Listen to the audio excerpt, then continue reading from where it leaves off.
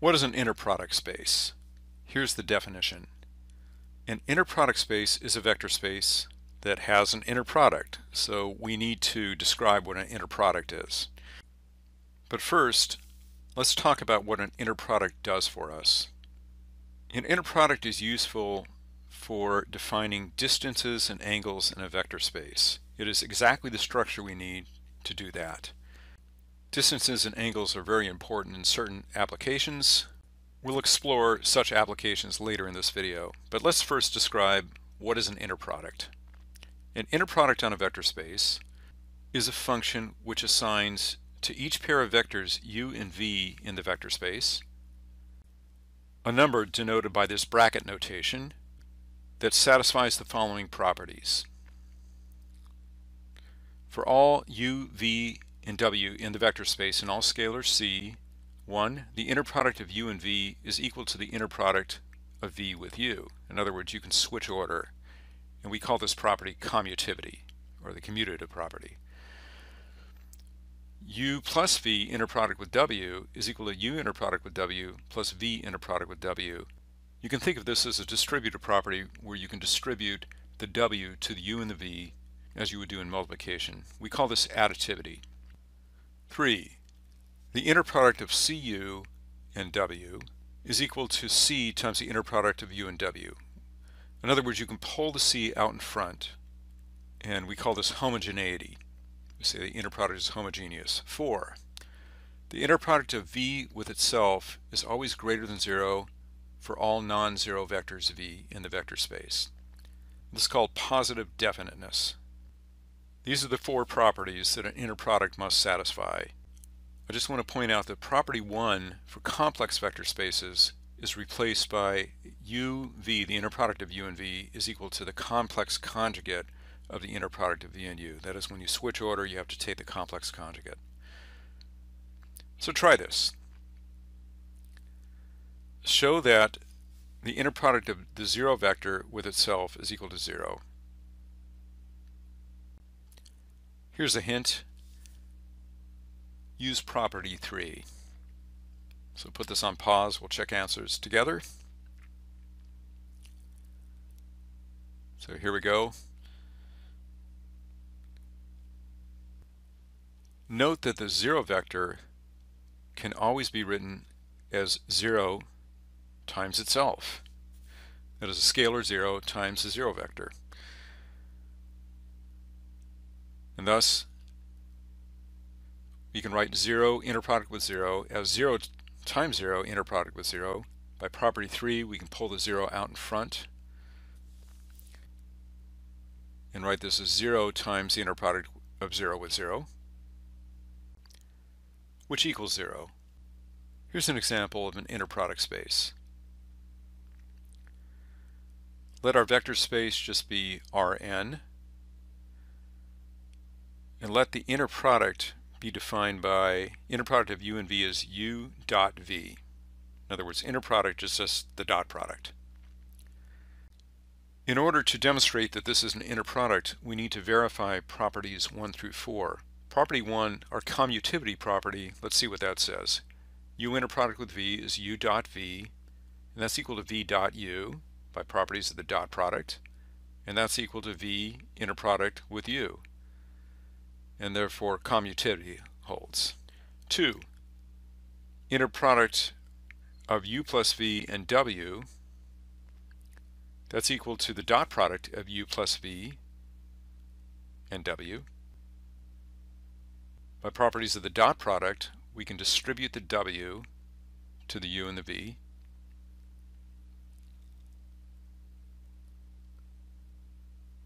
And this becomes u dot w plus v dot w, and that's just inner product of u and w plus inner product of v and w.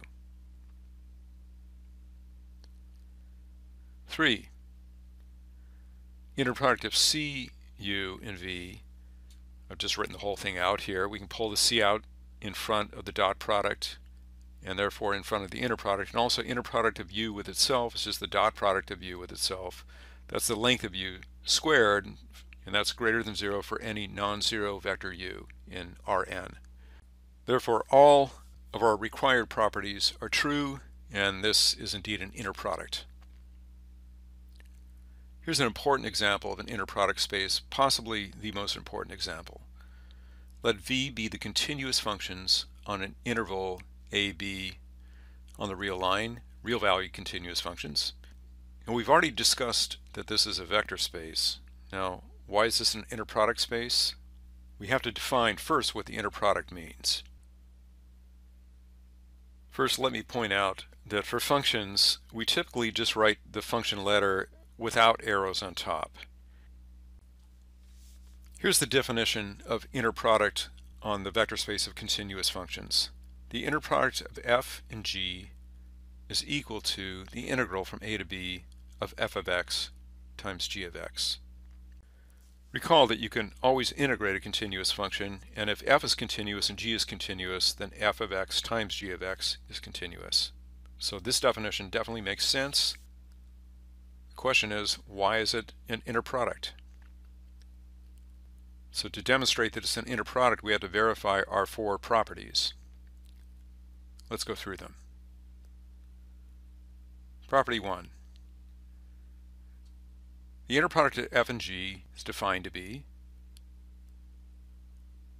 the integral from a to b of f of x times g of x dx. By the commutative property of multiplication, you can switch the order of g and f and write that as the integral from a to b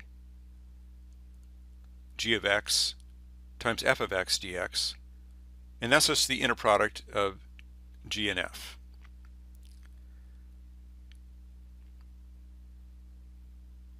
Two, inner product of f plus g with another function h. Write that out in terms of the integral. That's equal to integral from a to b of f of x plus g of x, quantity, times h of x dx. And by the distributive property of multiplication over addition, you can distribute the h to f and g and write that as the integral from a to b of f of x times h of x plus g of x times h of x dx. Now we can break up the integral into two integrals. First, from a to b, f of x times h of x plus integral from a to b, g of x times h of x. And that's just the inner product of f with h plus the inner product of g with h. 3. The inner product of cf with g, writing this out, it's the integral from a to b of c times f of x times g of x. And because the integral is homogeneous, we can always pull out a constant and write that as c times the integral of f of x times g of x. And so that's equal to c times the inner product of f and g. And property 4, the inner product of f with itself equals the integral from a to b of f of x times f of x. And this is the integral from a to b of the function f of x squared dx. And if f is not the zero function, then the square of f has to be positive at some point p in the interval. What does this mean graphically? It means that the graph of f squared is above the horizontal axis on an interval around p. And therefore, there's some area, some positive area under that graph. This means that the integral of f squared on that small interval must be positive. Since the graph of f squared never dips below 0 on the entire interval ab, the integral over ab must be positive. So we've proven properties 1, 2, 3, and we just proved 4 by showing that that integral is greater than 0, if f is not the zero function. Note that lengths and distances in Rn can be defined using the dot product. So let u be the vector u1 down to un, v the vector v1 down to vn, the length of u, denoted by these double bars, is just equal to u dot u to the 1/2 power. Writing that out in terms of the components of u, that's just the components of u squared and added together, taken to the 1/2 power. The distance from u to v is just the length of u minus v, and that's u minus v dotted into itself to the 1/2 power. And we can write this out in terms of the components of u and v. It's u1 minus v1 squared all the way down to un minus vn squared. Add up these terms and take the square root. The cosine of the angle from u to v is equal to the dot product of u and v divided by the length of u times the length of v. When that angle is 90 degrees, the cosine is 0. So we say that u is perpendicular to v precisely when u dot v is equal to 0. This gives us an algebraic way of describing when two vectors are perpendicular. Analogously, in an inner product space, we define the length of a vector using the same double bar notation we used above as the inner product of u with itself and then the positive square root of that. The distance between two vectors u and v is simply the length of u minus v, and this can be written out in terms of the inner product explicitly. It's u minus v, inner product with itself, and we take the square root. The cosine of the angle between u and v is defined as above. In other words, it's equal to the inner product of u and v divided by the length of u times the length of v. We say that u is perpendicular or orthogonal to v precisely when the inner product of u and v is equal to 0. Here's a good exercise to try on your own. Using the properties of inner product, prove that if u is orthogonal to v, then the square of the length of u plus v is equal to the square of the length of u plus the square of the length of v. This is the generalization of the Pythagorean theorem to inner product spaces. So the solution is, assuming that u and v are orthogonal, let's write out the expression the square of the length of u plus v. That's u plus v inner product with itself. Now we're going to use the properties of inner product first to distribute the right hand u plus v to u and v, so we get u inner product with u plus v plus v inner product with u plus v. And here we use the additivity property. Now we can switch the order using commutivity and distribute again from the right to get u inner product with u plus v inner product with u plus the inner product of u and v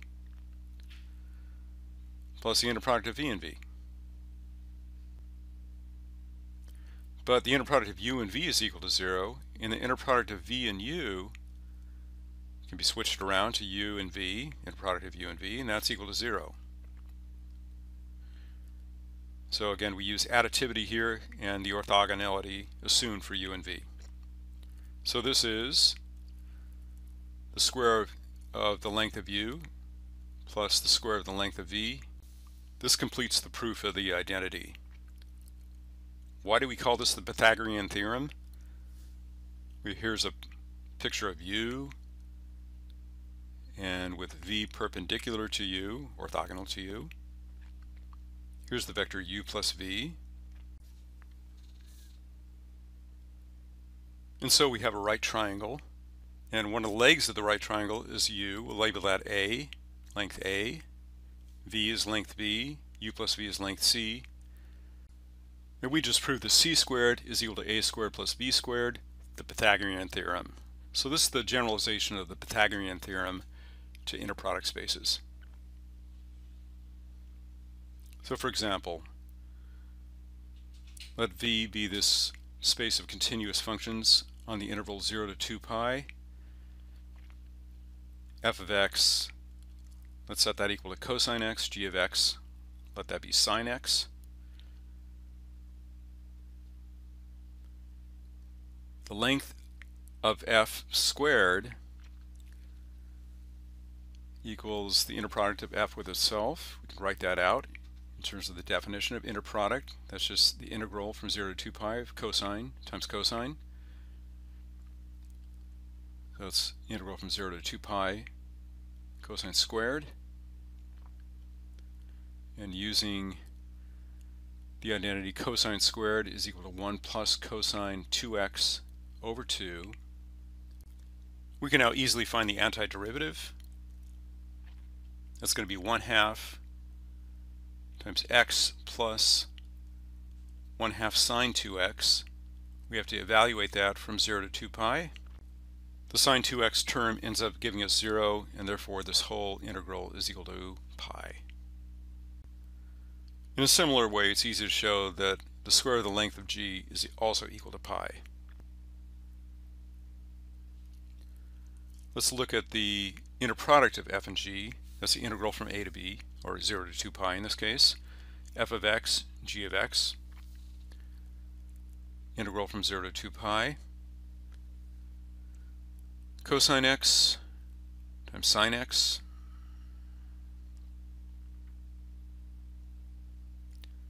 Integral from 0 to 2 pi. 1/2 sine 2x using one of our trig identities. This is easy to find the antiderivative. This is 1/2 times negative 1/2 cosine 2x, evaluated from 0 to 2 pi. And this just ends up giving us 0. Thus, f is orthogonal to g. Therefore, the Pythagorean theorem applies. In other words, f plus g, its length squared, is equal to the square of the length of f plus the square of the length of g. Well, we figured out the right-hand side there.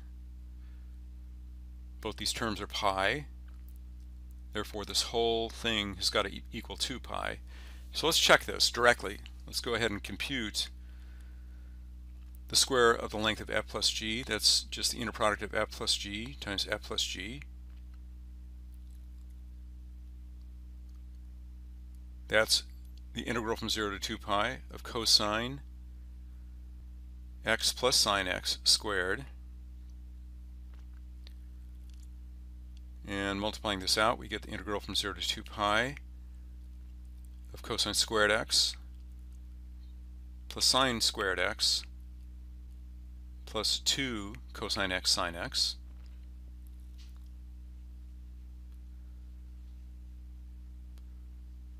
Well, cosine squared plus sine squared is just equal to 1. And this other term integrates to 0 as we showed above. Therefore, this expression reduces to the integral from 0 to 2 pi of 1 dx, and that's equal to 2 pi, as it should be. What's the significance of inner product spaces? Why are they important? So here's an example from communication engineering. Messages such as text messages, telephone calls, emails, encrypted communications between military units are often transmitted through the air as electromagnetic signals.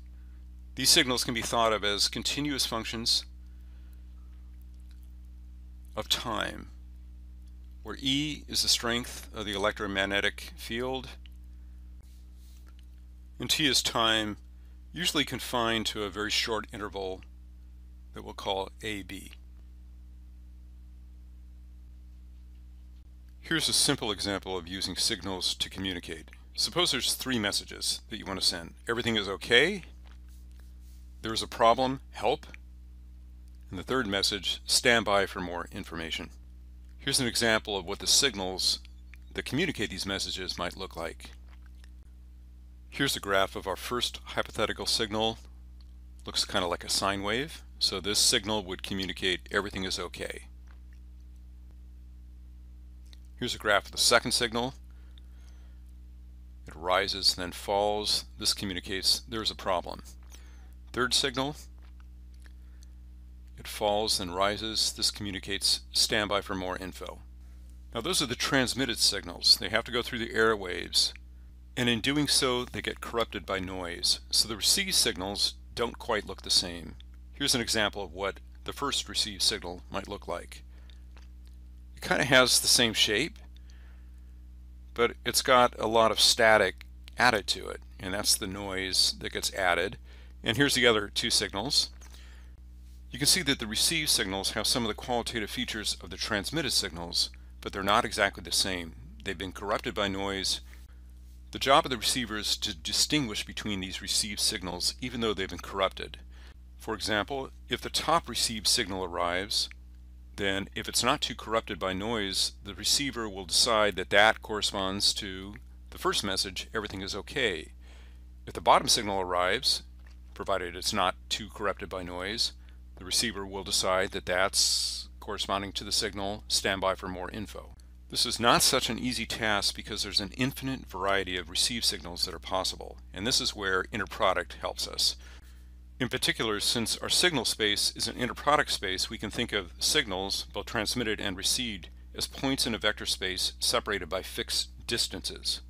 So we have a concept of distance here. Let's label our first transmitted signal S sub 1 of t, the second signal S sub 2 of t, and the third signal S sub 3 of t.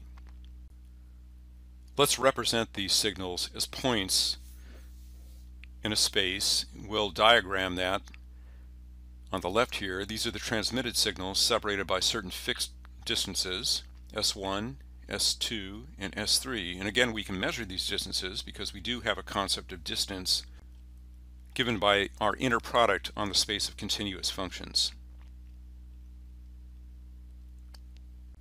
Let's diagram the transmission process. The signals travel through the air, and as they do so, noise is added. Again, the exact details of the noise are unpredictable and complicated. However, using the concept of distance in signal space, there's a simple way to understand the effect of noise on the received signals. In particular, noise typically moves each signal from its original position to a new position that is within a certain radius of the original signal. In other words, each transmitted signal has a small region around it where the received signal will likely fall. We'll call this the likely region of the received signal. Occasionally, the received signal will fall outside of this region, in which case the receiver will make a mistake. Shortly, we'll discuss how engineers minimize the chance of this happening. The radius of the likely region of the received signal depends on the strength of the noise, that is, the noise power. Even though the noise signal is unpredictable, the noise power is usually predictable and measurable. Therefore, the radius is known ahead of time. This allows the receiver to usually pick out the correct message from the received signal. An important part of the design of a communication system is coding, which is the process of assigning signals to messages. So good codes spread out signals in signal space by as much distance as possible. So this would be an example of a good code where the likely regions of the received signals don't overlap. Non-overlapping regions allow the receiver to reliably pick out which message was sent based on the received signal. Codes that aren't so good cluster certain signals in the same vicinity of signal space. So here's an example. Again, we have 3 signals, but this time 2 of the signals, signals 2 and 3, are separated by a very small distance. Signal 1 is no problem. Its likely region does not overlap with the other 2. But signals 2 and 3 have overlapping likely regions. Therefore, signals 2 and 3 will often be confused by the receiver, and what this means is that the receiver will often make a false determination as to whether message 2 or message 3 was sent. I'll conclude this video by talking about some of the challenges of creating good codes. First of all, there are often not 3 messages, but billions, trillions, or even more messages that need to be spread out in signal space.